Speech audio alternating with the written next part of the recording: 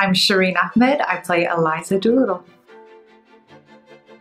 Being able to portray an iconic role like Eliza Doolittle in My Fair Lady is so special and such a gift, especially after such a challenging year. To be able to portray someone with so much ambition and power and hope, it's wonderful.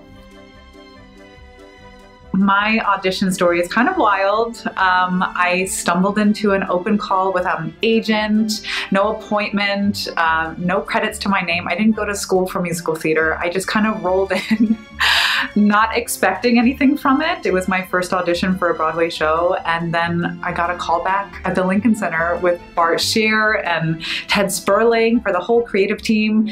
And I just took it as, you know, a really cool experience. I was backstage at the Lincoln Center. That was good enough for me. I won. And then I got the call that I would be making my Broadway debut in My Fair Lady, and the rest is history. We have an incredibly diverse cast in My Fair Lady, and I feel everyone in the audience, when they come to see the show, can see themselves portrayed on stage.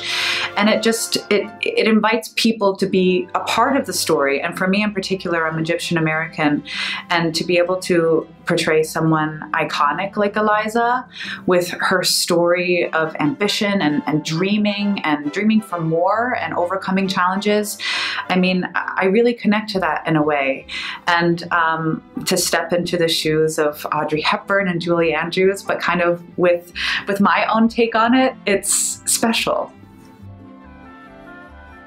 Well, My Fair Lady at its core is really a story of ambition and overcoming challenges, right? And I think anyone can connect to that, especially after this year that we've had.